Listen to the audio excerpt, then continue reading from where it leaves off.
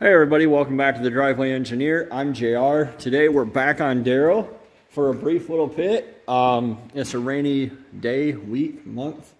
It's springtime in Michigan, so what do you expect? I'm working on a fuel system here, and I'm going to show you guys real quick what I have laid out. Some of the stuff's from my air compressor, but what I have here is a Continental content sensor for my flex fuel system. I have a pigtail for it. I got this all in a kit from Pace Performance. I'll link to it. It came with these push connect fittings, which is why I want to show you guys real quick. I'm not really a fan of these because they're pretty easy for people to screw up. But what you should know, it's not a matter of just ramming the thing on there. This insert actually comes out. You don't need a special tool. I just did it in one hand while you were watching me here. And then you see this lock? You push this on until, see the little tabs? They got a clip around that. All right, now that is totally locked in. Inside here is an O-ring that you probably can't see. Oh, there it is. See the brown thing? That's the O-ring. And there's also a lip in here. It's kind of hard to catch, but trust me, there's a lip that these tabs catch on. So see how this one, I forced this on really hard, but it's not all the way in. So I'm going to clamp that on like so, or pop that on, and then I'm going to get a clamp and I'm going to compress it until both of those lock in, and I'll bring you guys back and show you that in a moment here.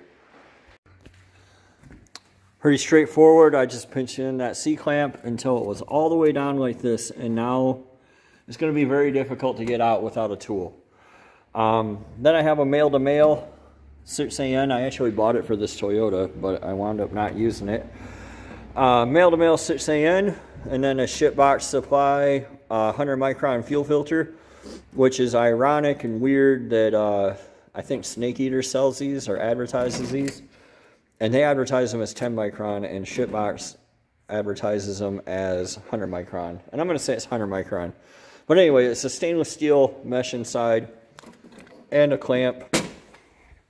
I think that I'm going to throw it right here on the firewall by the heater core, right here. And my fuel line currently goes that way. I was just looking at my downpipe. What I'll probably do is, this actually doesn't quite fit because I need to cut like an inch off of it. But I think I might come in and cut it much, much smaller right away, like right up here by this dirty spot. And then just, is this a 4-inch downpipe? I might just cut it right there and take it down to 3 so I have more space back there.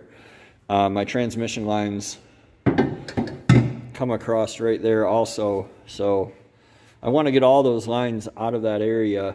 The return line I'll probably pull over to the transmission, but yeah, that'll come right here, and then I just need a right angle line out of the top, which a right angle fitting out of the top, which I don't have because I didn't want to order anything until I was sure of what I needed. But what I need is 2 right angle fittings, it looks like. So I'm gonna mock all that up.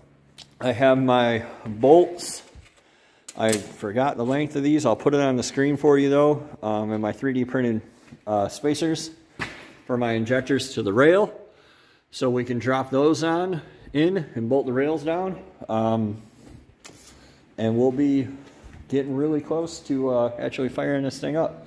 There is one thing that you need, which came in my kit from Pace, but it can come from any wire. But this is a PCM.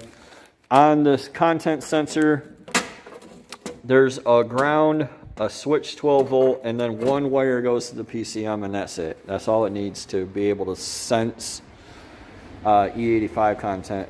So why am I not putting this down on my frame rail? Because I'm lazy and I don't want to drill into my frame, and I can just stand right here and do it, and it doesn't make a bit of difference where it's at. So I'll bring you guys back when I have it mounted up.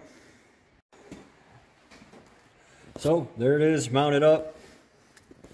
Might be a little bit hard to see, but we got the line coming in the bottom. It would come out the top, cross over to the fuel rail, the end. The only thing left to do with this is make a short line right there, which I have the line. I just wasn't sure if I needed right angle fittings or not, which I do. So yeah, we'll make a line right there, hook the lines back up. The next thing is the computer. We'll set the computer up, a little bit more wiring. We'll go over all that. Spark plugs. I still haven't found my wastegate, so I am gonna need to buy one, I guess.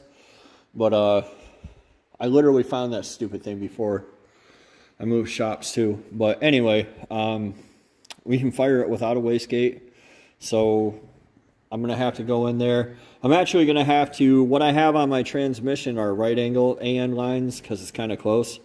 I'm gonna have to unhook these from the radiator and run them forward to the radiator like that, and shorten them up. They're way too long. So, but I'll do all that another day. I have nice pants on today. I wouldn't want to upset Mrs. Engineer. So thank you guys for watching. I hope this helps. There will be part numbers on the screen or links in the description for anything you might want to buy. If you have any questions, hit me up down below, and we'll have Daryl out on the streets pretty soon. Thanks for watching, guys. See ya.